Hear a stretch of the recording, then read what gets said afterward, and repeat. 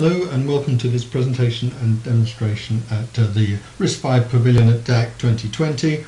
And what we're going to be talking about today from Empirus is about the verification of RISC-V processors, a little bit about compliance and about the design verification. I'm going to do the introduction here, Simon Davidman, and then Lee Moore, my colleague, is actually going to go talk about the DB and do a demonstration.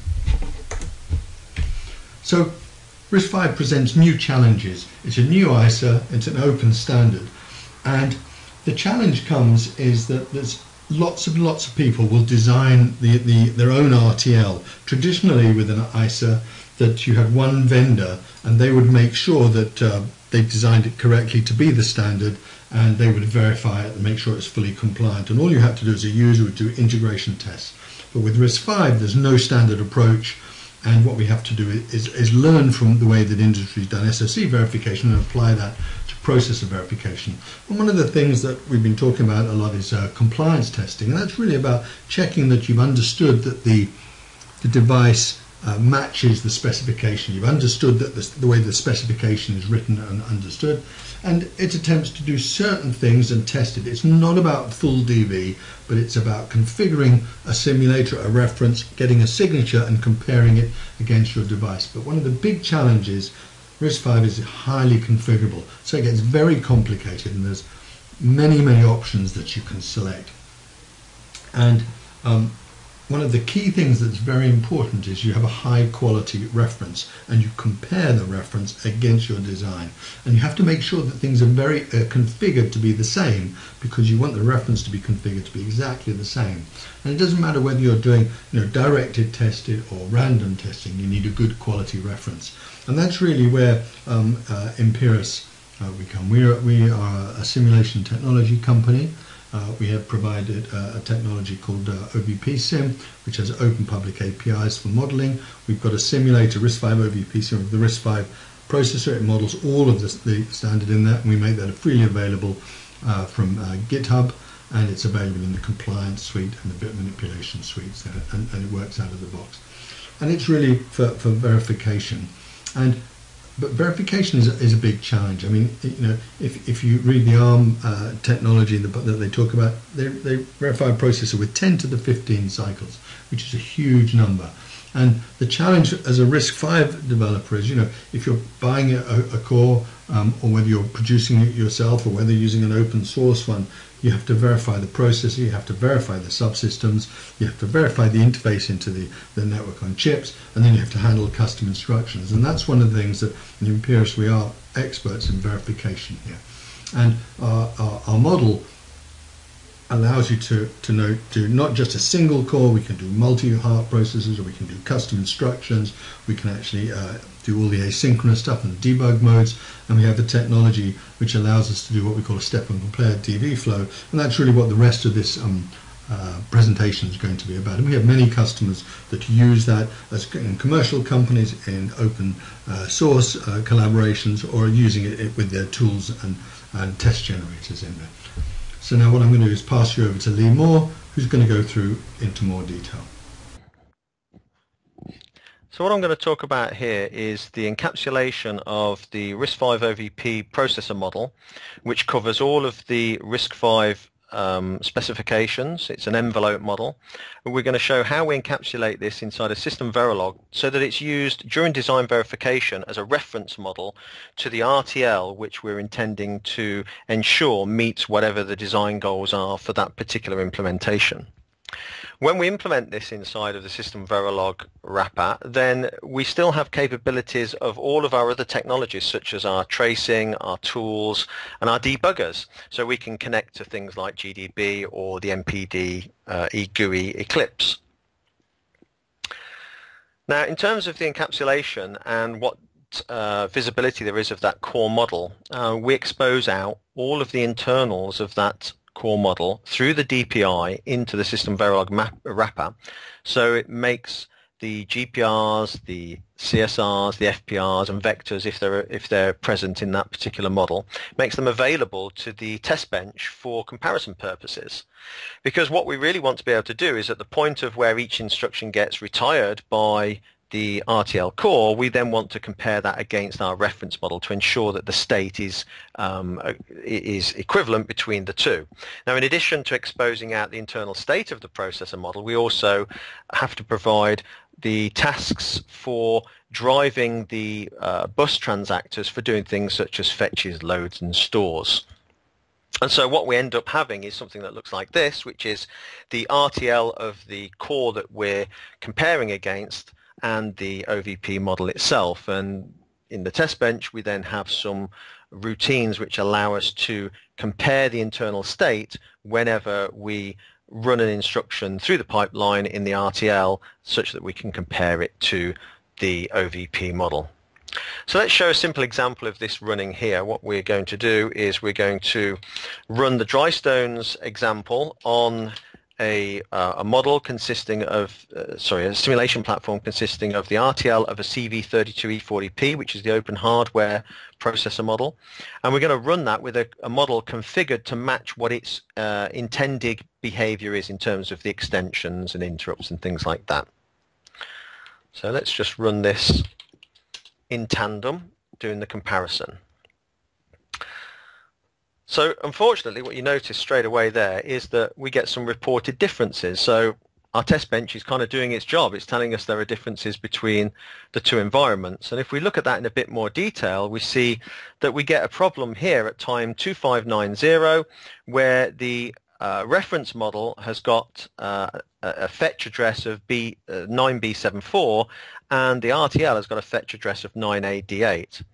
Now, because we don't see the preceding events to this, we don't really know why that's occurred. So what we need to do is to turn on some additional debug capabilities. And in fact, I'm going to turn on the very basic capability, which is turning on tracing of the internal disassembly and register dumping of the processor model. So let's just run that one more time. But this time I'm going to enable the tracing and see if this gives us a little bit more information to determine why the two have diverged. So again, let's kill that at that point, and it's reloaded in here. So now you'll see that I'm able to get my disassembly out, so I'm seeing my individual instructions and the register dumping occurring.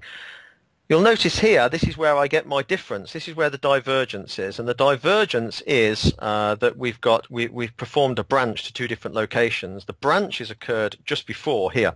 So this is saying branch if not equal to 0 to 9B74, which is the branch taken by the reference model, but it's not taken by the RTL. So it's evaluated that the value is equal to 0 at this point. Now, why could that be? Well, if we actually look at the RTL here, you can see that we've put in a deliberate error at this point where the comparison which is used for a branch is tied to 0. That's why that failed. So let's very quickly fix that deliberate error and just prove that now we get the correct behavior for running the RTL against that reference model. So yeah, it's looking a lot better now. We're getting the expected messages coming out from executing the dry stones benchmark, and after it's completed that benchmark, we don't see any differences now between the two.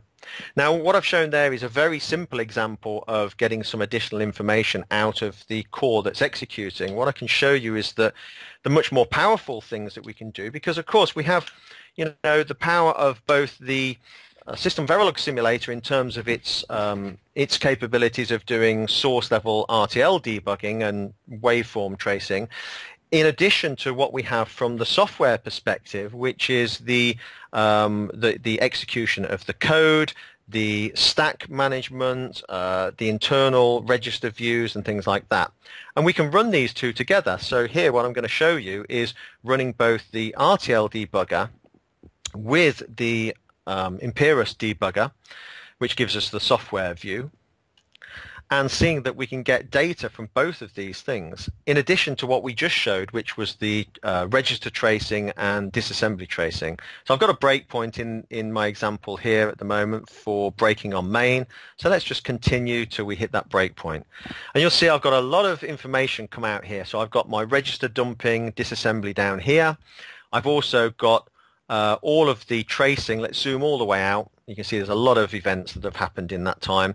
If I zoom in a little bit at the end, we can see what we've been executing in terms of register changes. Remember, I said that we export out the internal register state of the model. Here we can see all the GPRs from the model and how they've been updated with the instructions that execute over time. And having this debugger here, we can do all the regular things you'd expect. So we can step through our code and everything else updates accordingly. So we're still getting our trace coming out and we're getting our waveforms dumped, but we've got this very powerful view of seeing the internals of the processor model and also getting the register level and hardware view of this as well. Now, actually, just running the simulation is only part of all this. That you can actually get functionally accurate representations of what you're trying to execute from both the RTL and also the OVP model representation. But of course, with this kind of technology, you have the kind of things that give you system Verilog functional coverage. And what we've also done is we've included a class library to get information regarding the instructions that are being executed. So you can start to qualify the tests themselves that are executing on this platform. So let's just run that. So now we're going to run the same simulation that we had before, but this time we've got our, in fact, let's just go and have a look at this while it runs. This time we've got our coverage library plugged in that's going to look at the types of instructions that are being executed and the types of operands that those instructions are using in order to determine for us, have we got a good level of coverage from the software perspective that's executing on the RTL that we're actually testing against our reference model. And so at the end we get a very verbose output here, as you can see, giving us the individual details of things such as the types of instructions. So here we see an XOR immediate, the types of the operands for RD, the operands for RS1 and RS2, immediate 1, and also we have other cover points in here to check for things like you've had a negative immediate, a positive immediate. We can actually see this as we see here in terms of a report that would come out which gives us a summary as well.